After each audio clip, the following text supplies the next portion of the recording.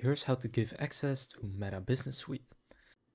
So to do this, what you want to go and do is click on Ads Manager right here from within the Meta Business Suite, and then click Account Overview. Now from here in the top, you will see all of your ad accounts. Now just select the one that you want to invite someone for. For example, I'll take this one and then click on the gear icon in the top right.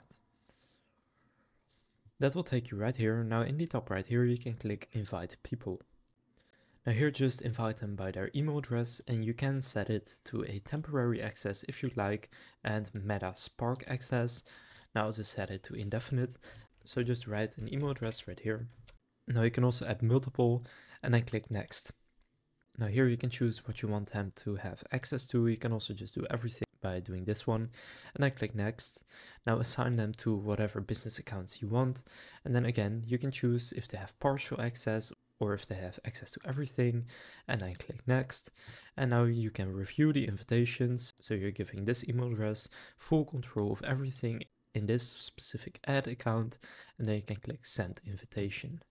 Then they will have an invitation, then they will have an email that looks something like this, and they can just click view invitation, and then they can go and sign into their account and then accept it. So now you know how to give access to Meta Business Suite. If this video was helpful, please consider leaving a like and subscribing to my channel. And with that being said, I will see you in the next video.